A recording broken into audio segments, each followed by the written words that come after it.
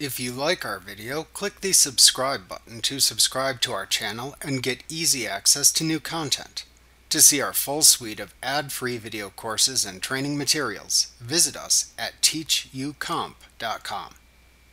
Some activities like creating a backup file or restoring a company file require that you open QuickBooks in single user mode. You must make sure all other users of the application are logged off before you switch user modes.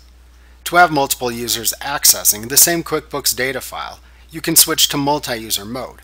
However, QuickBooks must be set up to allow multi-user access before you can switch user modes. If you try to switch to multi-user mode before you have configured QuickBooks to allow for multi-user mode, QuickBooks will helpfully prompt you to set up QuickBooks for multi-user access. After you have configured QuickBooks to allow multi-user access, you can then switch between single-user and multi-user modes. When in multi-user mode, you must enter your username and password to open and access the company file on the shared computer.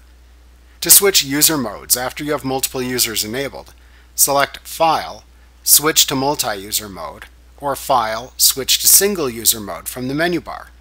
This is a toggle command and will always switch to the opposite command from the user mode in which you are currently operating.